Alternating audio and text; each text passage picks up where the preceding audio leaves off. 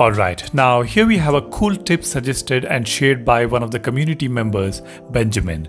This is about customizing your favorite digital assistant application which can be accessed when you swipe from the bottom corners. Thanks to Benjamin for sharing this tip. Now let's go ahead and take a look at it.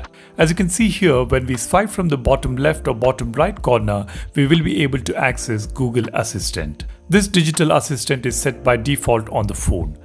Now there is a way to replace this assistant in just a couple of steps. All you need to do is just go to Settings, tap on Display, now tap on Navigation bar.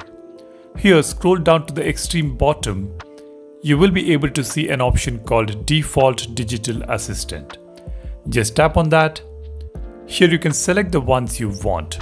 We have Bixby Voice, Finder, Amazon Alexa as well. By the way, Amazon Alexa, I have downloaded it from Play Store, so this option will appear in this section after you download Amazon Alexa application.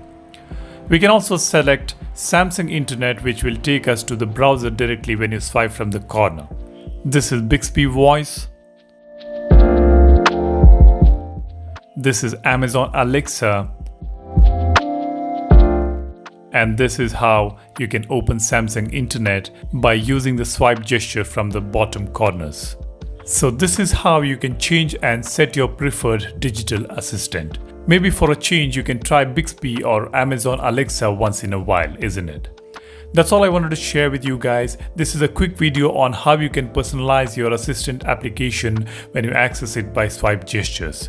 If you have any cool tips and tricks to share, you can DM me on Twitter or Facebook. If I find it interesting, I would like to share it with the entire community on the channel. That's all I have here. If you find this video useful, make sure to leave a like, and if you are new on the channel, do subscribe to watch some cool contents on Samsung Galaxy phones, Galaxy watches, Android applications, and anything related to technology.